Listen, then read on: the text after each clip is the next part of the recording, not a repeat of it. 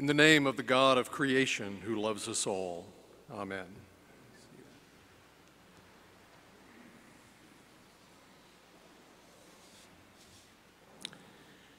Well, good morning and welcome to each of you as we continue our journey in this long green season of Pentecost. In today's gospel from Matthew, we're reminded that some forms of wisdom cannot be obtained by working ourselves into a state of weariness.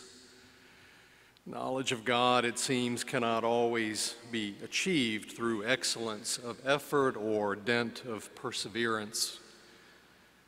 Now, I don't know about you all, but this perspective turns my normal ways of being and doing in the world upside down. Jesus has a way of doing this, of course, but it still catches me off guard.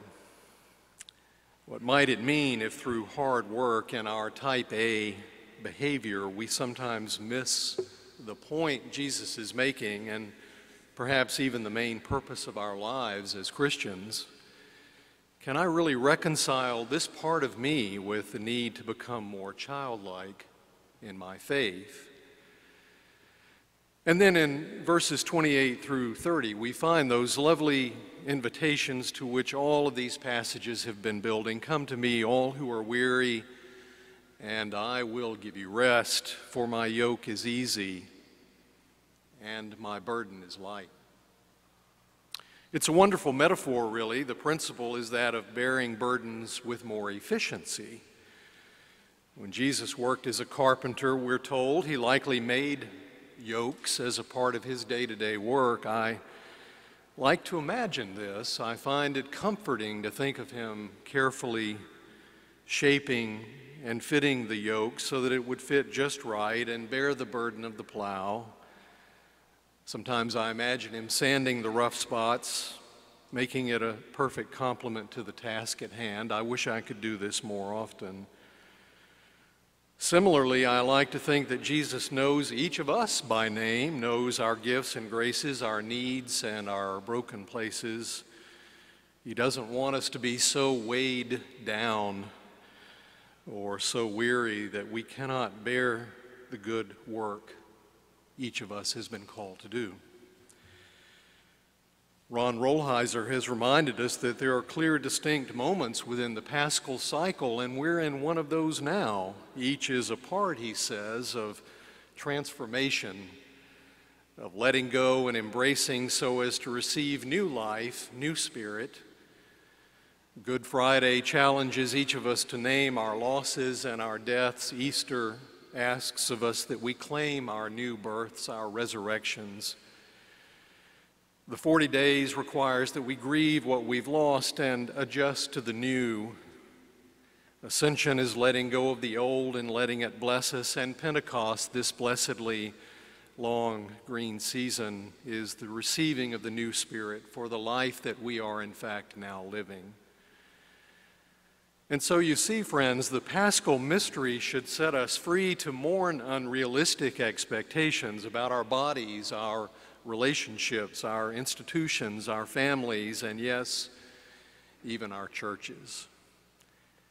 So in this sense, transformation is less about becoming someone or something new, which I think is largely a myth, and rather, in fact, becoming more authentically who we are, including the shadow parts of ourselves to which Paul alluded in the text we heard read just a moment ago.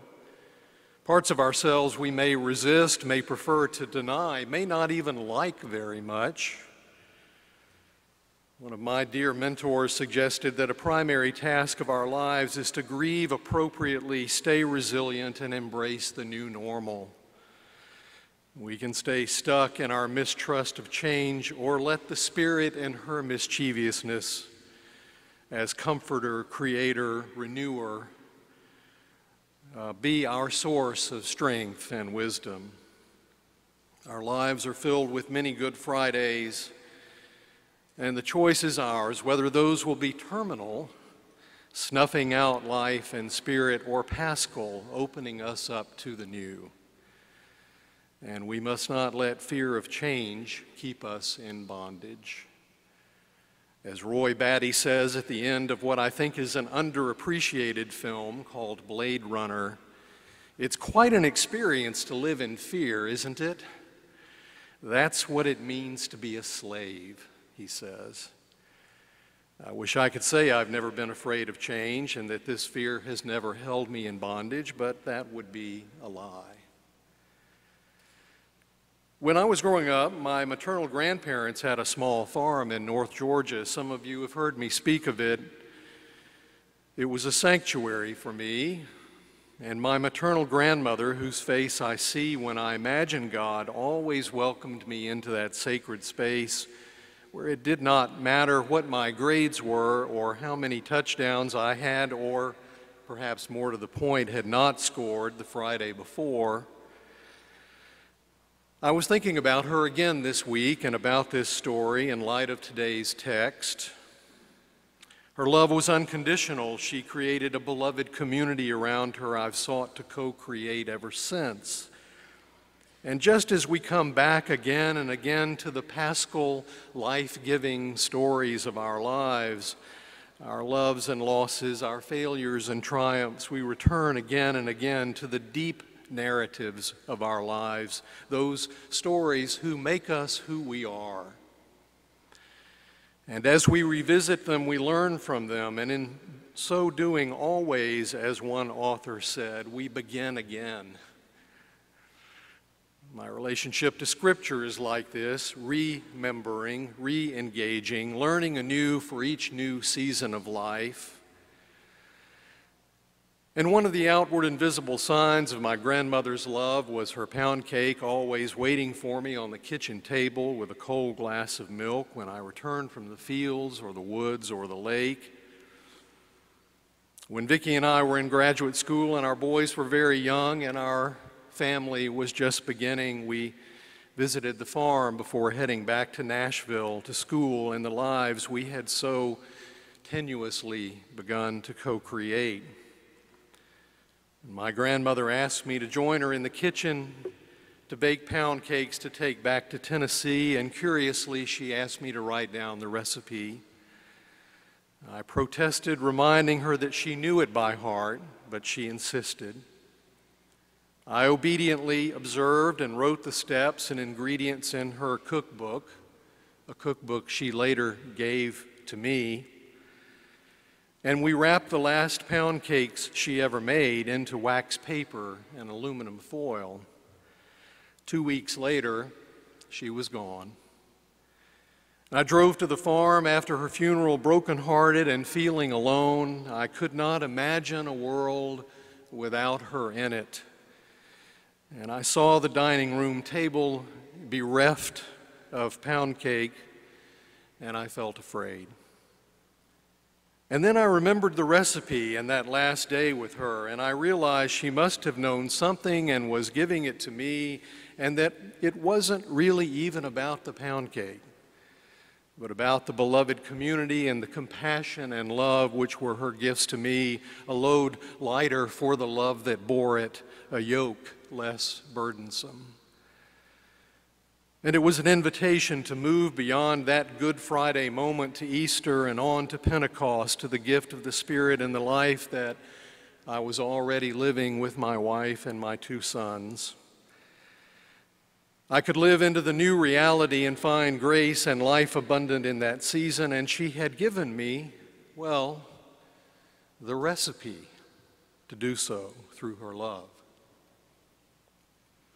I do so as Vicki and I approach our 35th wedding anniversary, remembering her, recalling, and now retelling that story to all of you, as we have promised again for a new season in our lives and begun to think about next steps now as the grandparents of twins.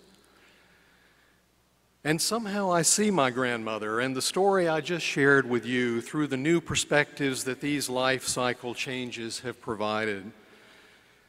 Somehow I see the grandfather I would become reflected in her eyes way back then, as if she could in her wisdom see me then as I am now and love that person too, and the great great-great-grandchildren she would not live to see, and I am so very grateful for her. I imagine her as she was then handing me the pound cake as I am now, a grandfather myself. And in so doing, I understand in a new way how when we celebrate the Eucharist, we do so sharing in time and space that first Eucharist and this one today and all those to come, as if time in those moments is standing still, which in fact, it is doing. I hear Jesus' familiar and comforting words, yes, once again, but I am not the same person who heard this text before. I see new wisdom in a childlike faith, and the apophatic not knowing it bespeaks, or put slightly differently, as Nobel laureate Bob Dylan said, I was so much older then, I'm younger than that now. Each new day brings new fears that threaten to keep us in bondage, and in spite of this, miraculously, Jesus tells us not to be afraid, that he will give rest to our souls.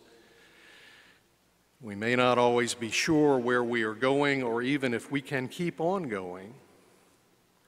But then, as our wonderful poet Wendell Berry said, it may be that when we no longer know what to do, we've come to our real work.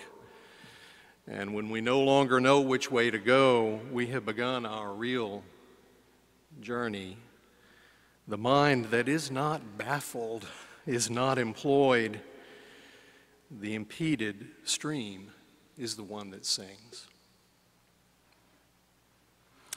Another wonderful poet, Seamus Heaney, in his last words in this earthly life, which were written and not spoken from his hospital bed to his lifelong love and wife, Marie, 2 words, noli timere, don't be afraid. These were words of courage for his beloved at a moment when God was about to do a profoundly new thing that she did not fully perceive. Noli timere, fear not.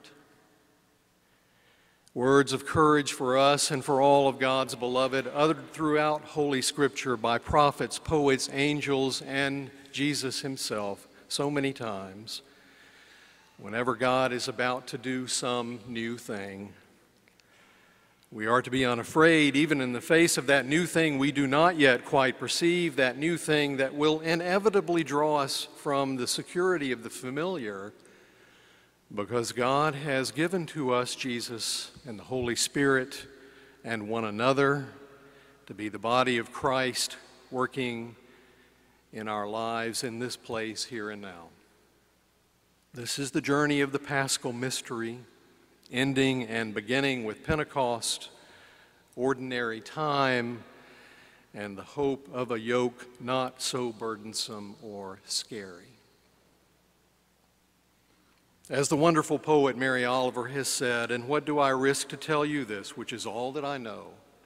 Love yourself, then forget it, then love the world. Come to me, all you that are weary, and I will give you rest. My yoke is easy, my burden is light. We can do this hard thing, dear ones, whatever it is. After all, we have the recipe. Amen.